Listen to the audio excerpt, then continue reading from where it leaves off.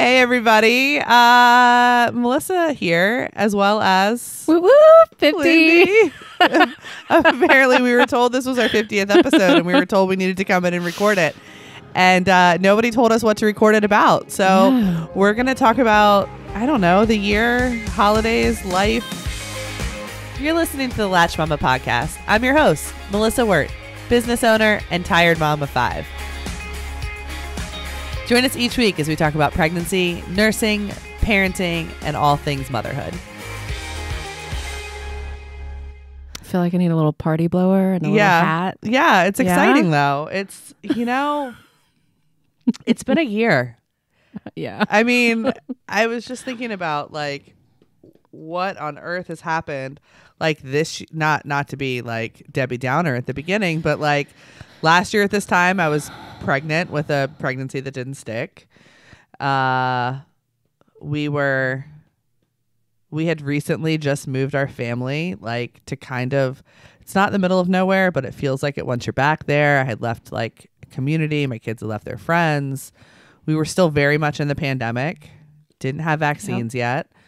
I don't know. It feels like it was just yesterday, but then it also feels like it's been like 10 years since then. Yeah.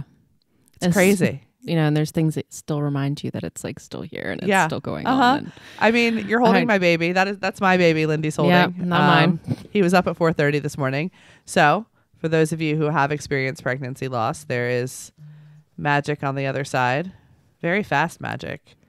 I think I like cute. Literally got pregnant with him like 10 days after I stopped the miscarriage. It's crazy. It was quick. It was really quick. I feel like any year that you're pregnant too, there's like, I don't know, big lessons. COVID pregnancy isn't fun either. I don't know. But yeah, what's going on in your world? You have a kid home quarantined? Yep. Kid home quarantine. Apparently her little friend neighbor is as well. So I'm assuming it was a bus thing. Okay. So they call everybody that's on the bus? No, apparently they got their little way to figure out who was sitting who. And if you're within, whatever amount of feet, you get emailed. And pretty sure my twins were right in front of her, but they're fine. Wow. I don't really understand how it all works, but. So what happens if you hadn't seen the email? Do they call you too? Or they just expect you to check your email on Sunday night? I guess they do. Because I guess I would send a kid today and they would be reported like that they attended, and they would probably call me and say, you need to come pick your kid up. Wow. Huh. Yeah. Yeah. So she's home doing her thing. That's awesome. Yeah. But you're here. So I'm here. It's not always easy and it doesn't always work out like really well. I think the last time was much harder, but reached out to my sitter. It's like, what other hours can you offer me? Because I have a kid at home with no symptoms, but this is a situation. She's pretty chill. Yeah. So she was like, I can do Tuesday, Thursday, Friday, like whatever you want. So she's coming full days there. And my husband and I were able to split the other 2 days and figure that out. It's just crazy because like, okay, so like COVID came out and we all started trying to like learn what the rules were and could you get it from surfaces and, what are the CDC guidelines? And then, so there was all of this guidance. And then suddenly kids start back up at school here and you start getting these like quarantine emails and telephone calls with zero guidance in terms of how to like, what you do. So technically you're here. I mean, we're masked when we're here. We do all the precautions. You're vaccinated. Hopefully that's not a big deal that I shared that. But like, where do you draw the line? Yep. Like she could technically be at home with COVID. She's, not. Who knows? Yep. But you're here. You're vaccinated. I don't know. It's just all so freaking confusing. And it's such, you know what it is? It is more mental energy that is placed on, I'm sorry. I'm sure there's a lot of fathers out there that are holding on to it too. But the amount of mental energy that it adds back on a mother's plate, where we've been the ones that have been at home schooling our kids and like missing work, and like so many women have left the workforce, and then suddenly they're also like, oh hey, by the way, your kids are going back to school, but they're not really going back to school, and they can go home for a week, and if they go home for a week, should you be working, should you not be? Yeah, you hope you have really flexible childcare that doesn't really see harm in coming and taking care of your kid. Now, I have to say, for the most like moms that I've talked to, whether it's at the bus stop or just kind of in the neighborhood, at the beginning, it was kind of like, well, you know, what do we do? And that quarantine thing says to like, don't see people literally for like 10 days is what they tell you. And they want you like separated. They recommend they need to be alone. But you know now, nothing about the exposure. You're given no information about it's a possible exposure. Possible.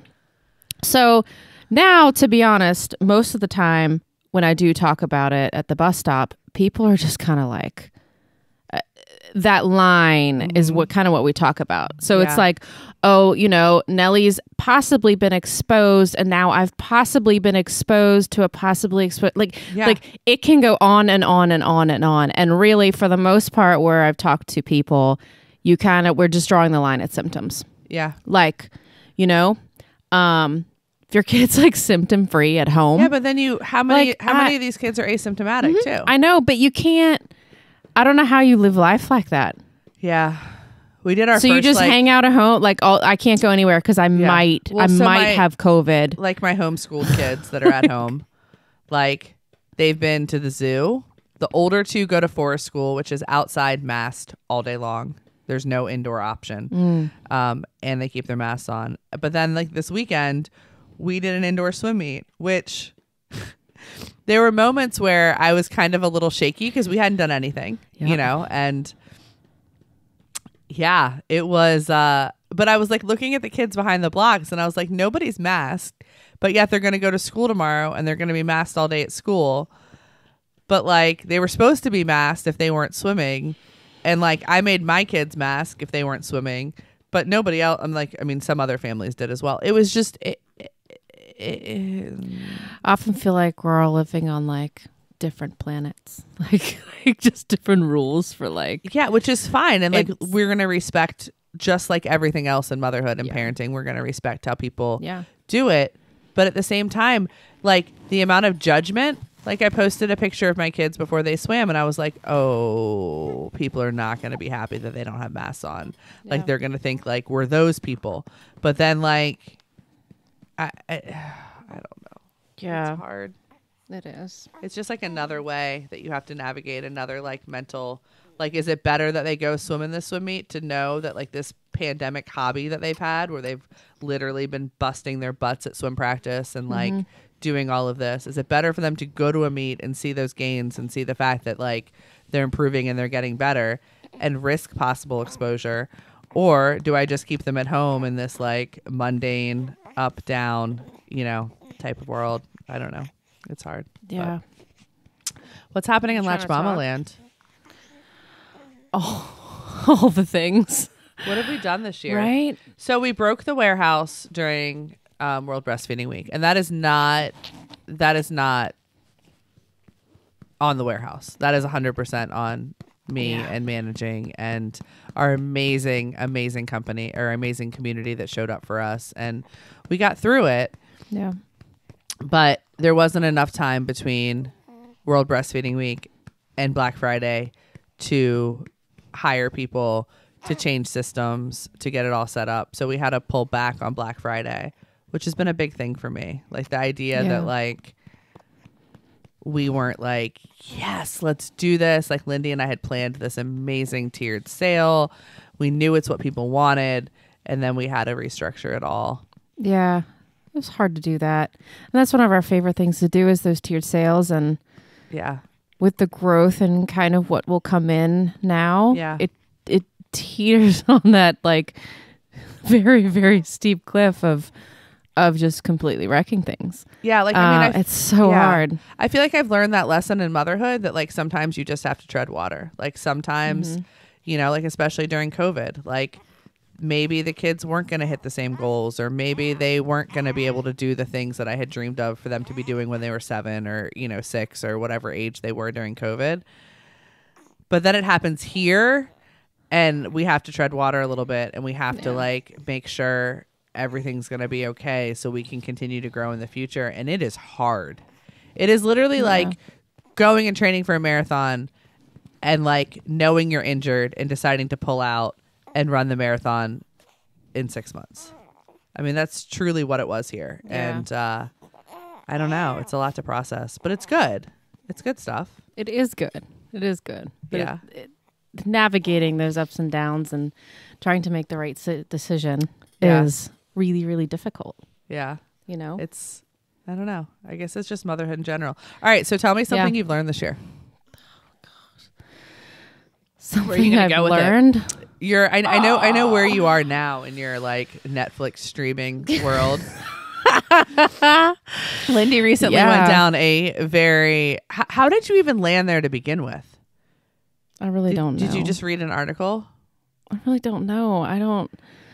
So there's like true crime. I'd like to know it was there for a reason, but so I normally am the one that like when I want to turn all of it off, like when I want to turn like motherhood off and Latch Mama off, I sometimes turn to current events because they fascinate me and like what's going on in the world and stuff like that. She's like my daily news source. Yeah, so I don't like the news. So I'll come in and I'll be like, Lindi, did you see that this happened? I'm like, no. And she's like completely oblivious to what's happening in the world. So I'd like to really kind of know, like, how do you check out? How do I check out? Do something healthier than like learn about what's happening in the world? How do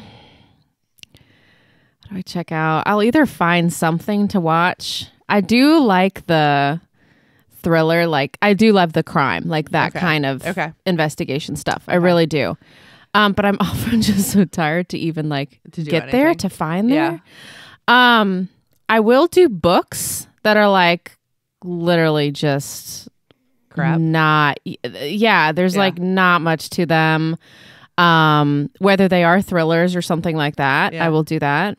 Or it's like creative. Yeah. I'll do something creative. But I ended up, I don't even know how I saw it. So probably so back up. So like I think that they did. So what is the family's name? The Turpins? The Turpins, who had all the bunch of kids, and it was a very, very tragic, terrible, terrible story. But Lindi came in and she was like, Melissa, have you heard about this family? And I was like, yeah, Lindi. I'm like, this was a really long time ago. No, like, but I'd seen it in a while, but it recently popped back up. I think because she like got interviewed. One of the kids got interviewed or something. And I had read just enough to keep up with Lindi a little bit in the conversation. But then she took this like giant deep dive. And I was like, oh, okay. Well, you know more than me. Well, then the next day, Lindi comes in and she goes, hey, did you know about that Elizabeth Smart girl? And I was like, Lindi, what are you doing in your free time? And she's like, and then there was this other one in Cleveland. And I was like, what? Lindi went down like the deep, deep, deep dive of women who have it a whole lot worse than her in life. I mean, is that what we have to? Well, now that I look back on it and I'm like, I think this is where it was, I don't even know what the right word is to say, but it just kind of put me in my place a little bit on those really hard days that you complain about this or being overwhelmed and it gets to you and you go down that like deep, dark path of worry or anxiety. And yet I'm here reading about, you know, these women that managed to escape and save themselves after years of just unimaginable abuse. Trauma and abuse. And I'm like, I can choose to wake up, you know. Yeah. I have that choice not to like, you know, put down the things that I've been through, that I go through. However, it gives you a little perspective on life. So I'm kind of done with that road. I read a lot, and I don't mean to laugh, but the intensity of how much she did in such a short period of time, with how much I know that she has on her plate. I mean, I stayed up really late, and she learned about all of them. Like, I mean, a lot of them, a lot of just trauma and abuse, and I read three books. One was like pretty 3 short books in like one night. No, it was a couple days, because then I went into like the next week into therapy and I just read like the book the night before and like wondering what this woman is going to like look at me or say. So Lindi goes, hey, so I know what I'm going to talk about in therapy tomorrow. And I was like, well, what are you going to talk about? She's like, well, I feel a lot better about like my situation and like what I've been through now. And I was like, oh, that's so great. That it must be so healing. She's going to be so happy to hear about it. She's like, but let me tell you how I got myself there. And then I was like, are you going to tell her? Are you going to tell her that you've spent the last 48 hours in these deep, dark places? And Lindi was like, yeah, I am. I'm going to see what she says. What did she say, Lindi? She just looked at me and waited a bit. Oh my God. And then I felt really crazy. And then she's like, it kind of puts just a good perspective on gratitude. I was like, yep, gonna be grateful. Thank you. Oh my God. Oh. I wonder, I bet that long pause was probably one of the better long pauses you've I ever think had. it was good. Those long pauses are terrible. Yeah. It was so funny. But anyways, now I've gotten off of it and you've got me on a different direction. Some true crime stuff. True crime. Not as dark. Yeah. Which is good. Yeah. But yeah. I don't know. You know, I did the Squid Games. I don't know if I can do that. I think you can do it. Squid Games was fascinating to me simply because I wasn't going to do it. I wasn't going to do it because I didn't like the whole like death aspect of it, which is why a lot of people don't watch it. But if you can get past that, the actual like interpersonal relationships and friendships and somewhat manipulation and just connection aspect of it, I found completely fascinating. Okay. So you should do that one next. All right. Especially, I mean, at this point, that is nothing compared to some of the stuff you've read and watched at this point. That's true. And it's all like Korean, so it's not really like gory when they die. I'm not saying I gotta do like subtitles, don't I? Or something? I dubbed it. Okay. So it dubs into English. So I didn't really read the subtitles. Okay. All right. Yeah. I will do. So, all right. Best thing that's happened this year. I'm totally putting you on the spot. That's such a hard question. I know. I tell you on my first date, I asked Eric questions like this, and he told me he didn't do favorites, and I thought he was such an a-hole. Like a favorite, or like a favorite color, or like a favorite of what's whatever. Your favorite food? And he's like, I don't do favorites. Okay. Like, where's the favorite place you've traveled? I don't do favorites. And I was like, this guy is an a-hole. like literally, like who says that to somebody on a first date? I'm like, can we just at least have a conversation? Still to this day, he doesn't do favorites. He has a favorite ice cream. It's butter pecan. Oh, okay. And he has a favorite like pair of shorts from Macy's that he buys 24 of every year when they go on sale. And he has a favorite shirt. What are these shorts? They're just like linen shorts, but he doesn't buy them when they come out, even though he knows that he loves them. He buys them at the season's end. Okay. Which they come individually from different bags on our front porch.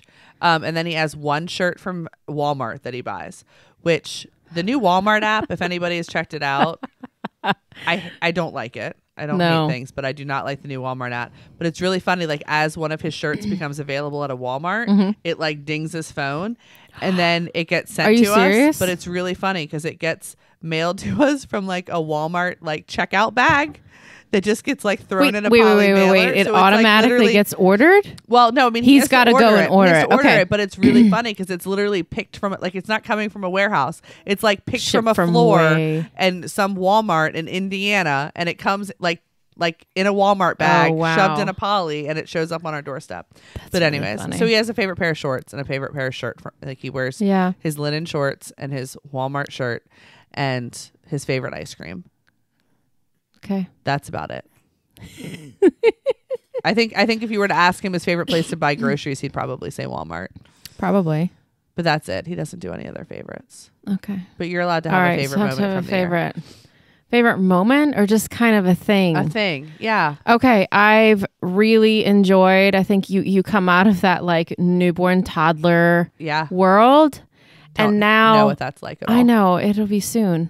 Unless that like 2% hits. Nope. 6 is all we're doing. Seeing the kids and really taking a moment to watch them and see them find their thing. Yeah. Has been pretty cool. I know Lennox is still figuring it out, but he loves his soccer. It's like a rec team. Yeah. But I've enjoyed watching Gabe kind of grow in his swimming. And I'm not talking about the swimming. I'm talking about like being in charge of going behind the block and paying attention to what event, what heat it is, what lane it is, when I need to put my goggles in and 100%. I need to get in the water. So that growth. And then Nora rides horses, and just she would live there all day. If I dropped her off at 8 a.m., I could pick her up at like 8 p.m. And then Nellie's found a bit of dance, and she really likes dance. Kids, by the way, you're still going. What about? I'm still going. The twins, we have yet to get into anything yet. Yeah. They're 5. We don't normally start till a little bit later, just because I don't know, I get so overwhelmed. But I have enjoyed slowing down and watching them. It's just brought me a lot of joy having the youngest be 5. Because like I look at my 5-year-old right now, like she's totally self-sufficient, like not totally self-sufficient. I'm not gonna like. She could probably run the household better than I can. But they keep themselves alive. I don't know what they're gonna eat, but or if they'd be able to wipe their butt. She can't open her spindrifts that she steals from me.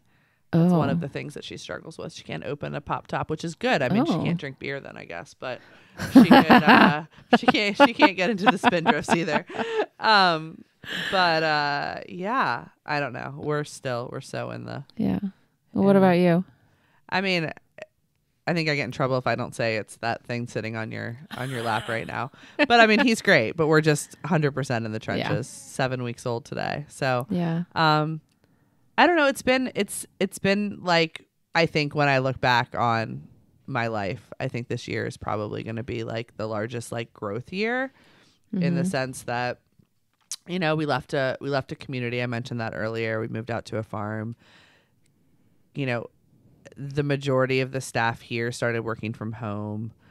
I started taking care of a lot less people, and things got a little quieter, which has allowed me to kind of, you know, learn what's important and dig in a little bit and focus on my family and, you know, here a little bit less, just because it's hard to be here but not here. You know, the warehouse team has kind of created their own little family at this point.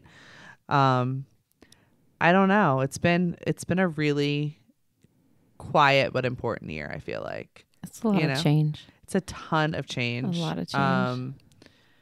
But it's really good. And like you said this about the swimming thing, like this weekend it was so nice. Like I haven't done anything with my kids in so long. Like we've been locked down. We've been enjoying the farm. It's been great. But seeing them and seeing something that they've worked so hard on and they feel good about themselves. They did amazing. Yeah, it was. We have this like Meet mobile app, and I have your kids starred.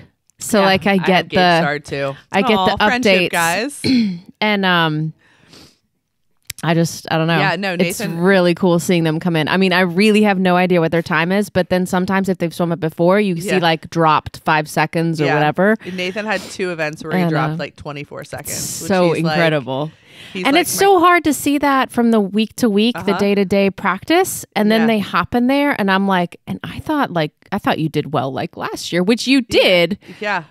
But it's really cool to see that progress. It's cool because I mean, since my kids are homeschooled and you know what it's like, it's there's in some ways they have less rules in life and less structure, but in some ways we're on them constantly and they don't really have a place as much to kind of set goals. And you know, there's no certificates, you know, at the end of the year for perfect attendance or anything. Like there's nothing other than our love, you know, that they get. And I mean, my kids are incredibly entitled with other things, but it's really, really cool to watch. Nathan's big thing this weekend is he's been, if anybody knows about swimming and year-round swimming, summer swim is definitely fun, like the neighborhood swim teams, and then this year-round swim teams are more intense, but he doesn't know that. He doesn't get it. But all he wants to do is make summer swim team champs, which he hasn't been able to do yet because he missed his 8-year-old year because of COVID.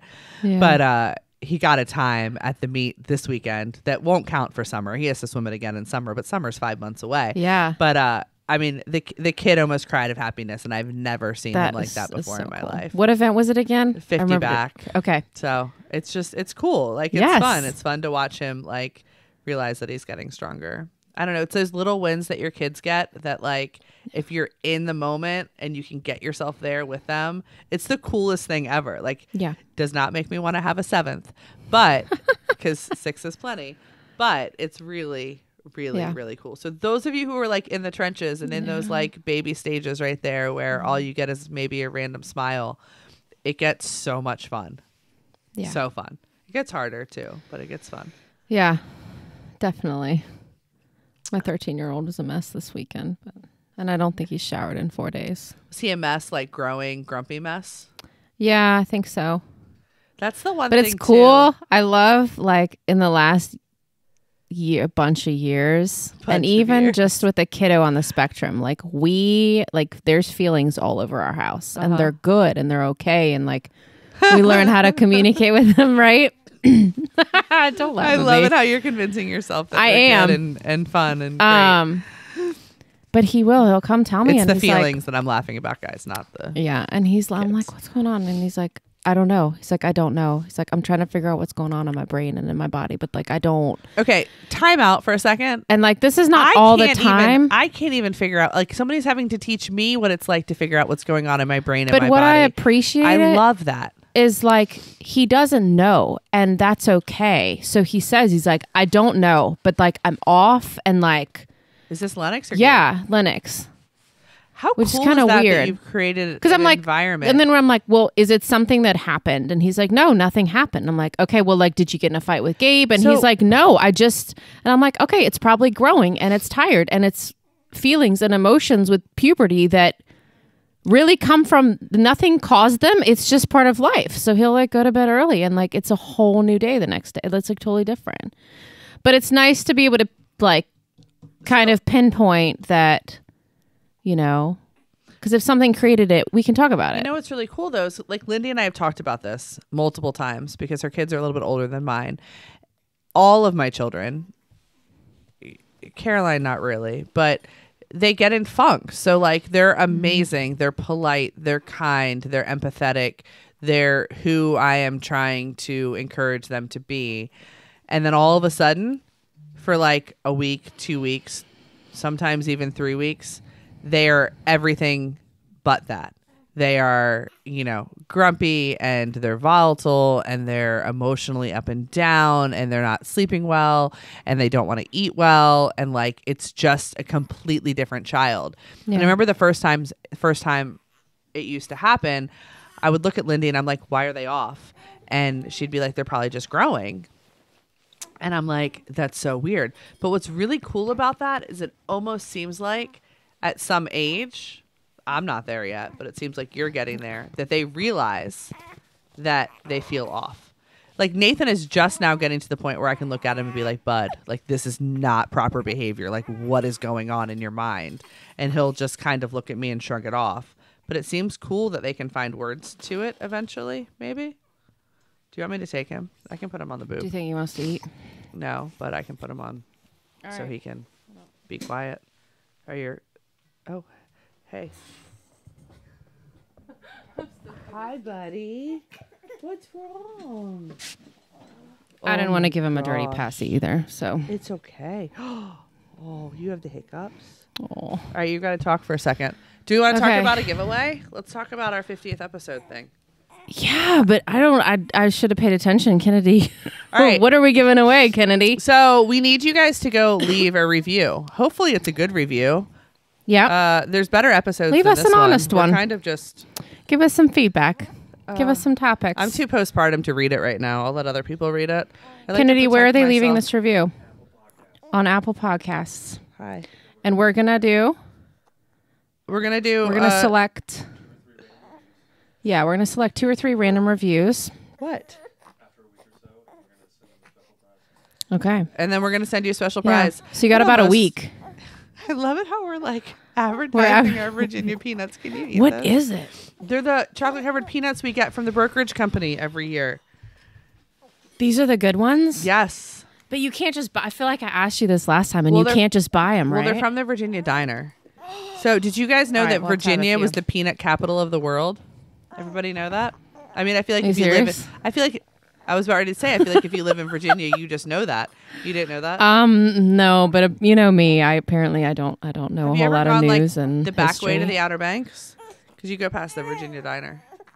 Oh, like yes, like Ivor and stuff. You know. Yes. Yeah. I'm just not a history. You're into the history. Okay, and the news. I'm like the complete opposite. I don't think it's a history thing. I think we still are. I think we produce more peanuts than any other state.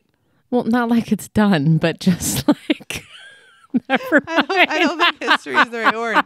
You mean like statistics? I don't know. Maybe. Fun facts. Fun facts. Fun facts. Virginia creates more peanuts. Okay. Than anybody else. That is pretty cool. They're really good. You should have one. I will, but I don't want to like eat, and I'll have one after. I literally save like 10,000 calories a year in my like yearly just for calorie these? budget just for that container of peanuts because I eat them all. It's really bad. They are good. Yeah, like I really save calories. They are good. What else? Right. Anything else? What do we want to tell all the people's? Piece of advice? A piece of advice. Like your mom advice. Like your mom lesson you've learned this year.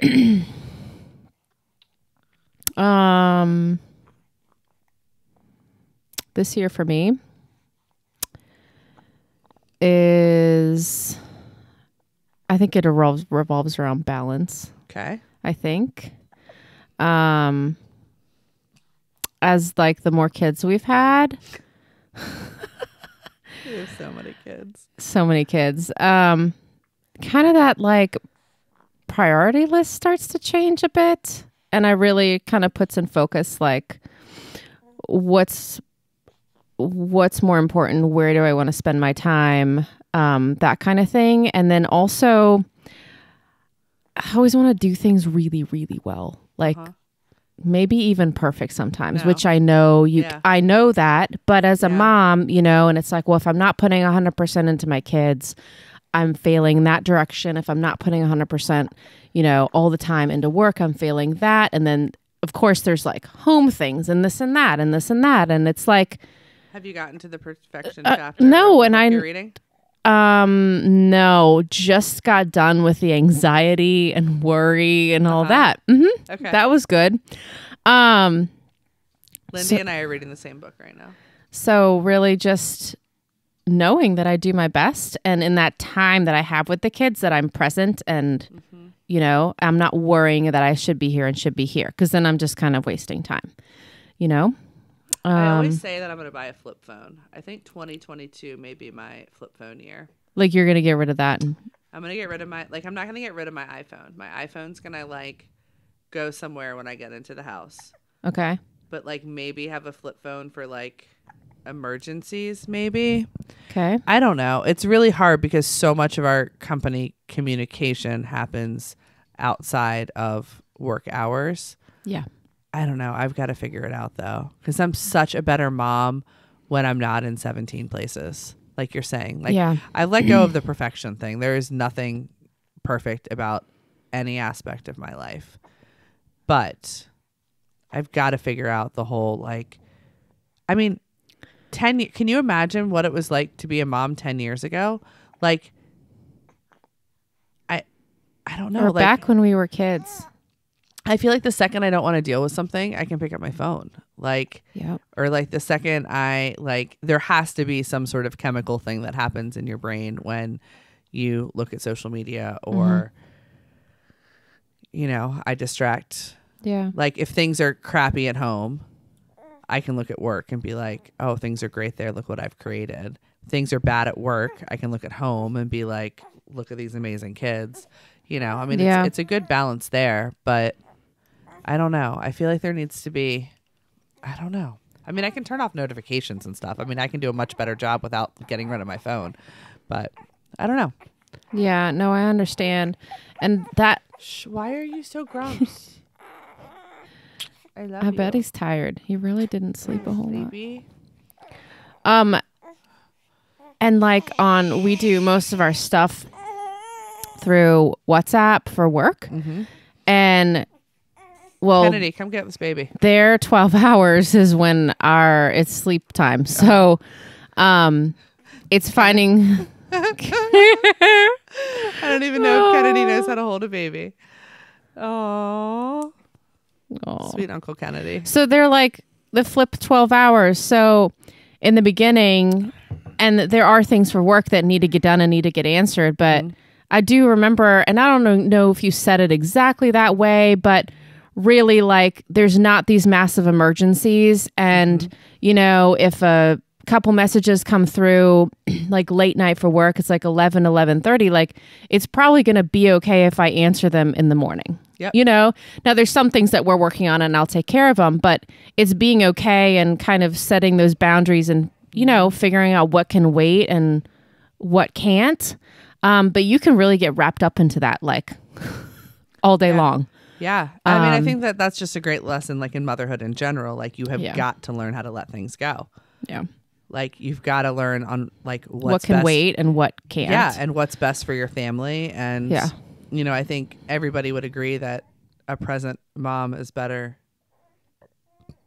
you know, that may not be perfect is better than, you know, a mom that's split in 17 different directions. Yep.